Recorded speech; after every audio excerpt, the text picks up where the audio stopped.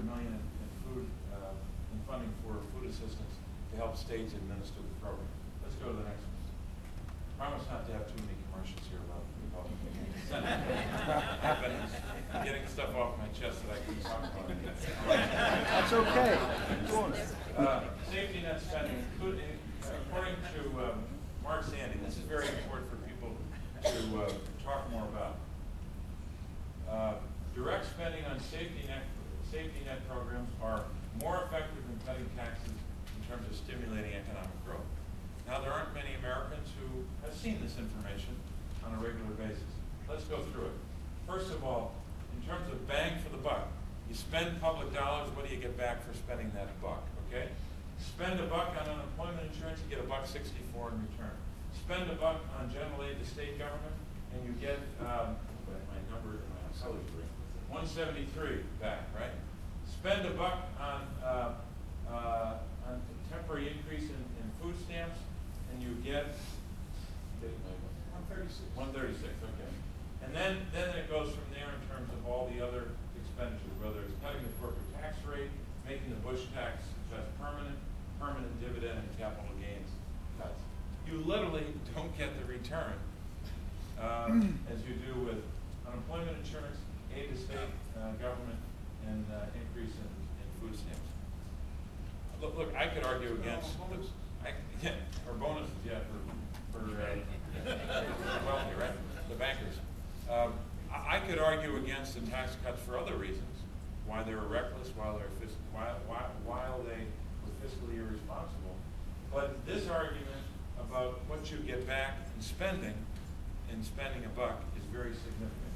Now, let's remember who Mark Zandi is. He's a Pennsylvanian. That's a good thing. He actually provided advice to John McCain's presidential campaign. So this isn't some guy we keep in a Democratic think tank in a corner and just kind of feed him our information.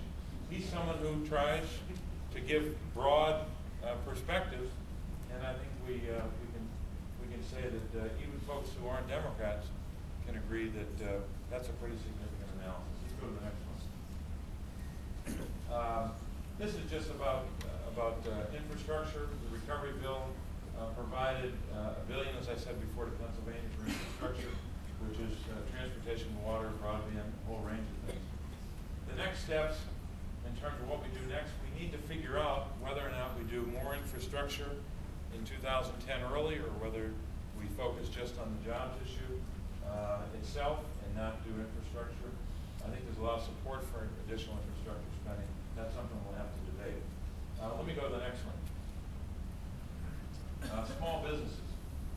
Targeted and temporary tax cuts to help small business, whether it's elimination of capital gains on small business, deduction of qualified capital expenses, targeted and temporary tax incentives like a tax credit for increasing payroll. That's my idea, so I'm going to push it very hard. We announced that yesterday. It's a one-year proposal.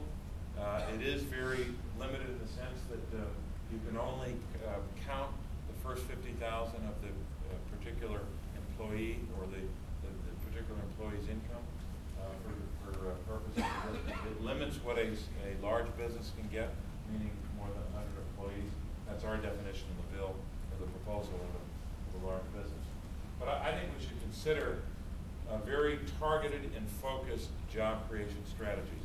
Even if the recovery bill works flawlessly, as we know it won't, no legislation does, but even if it works flawlessly, I think we still need some very specific job creation strategies. One of them is one that would give a tax credit for increasing payroll. Plenty of other ideas on the table that Democrats in the Senate are going to be working on when we go back. We have already worked on them. We need to actually put them in bill language. SBA loans, very important, and whether or not we use TARP lending as a pool for small business.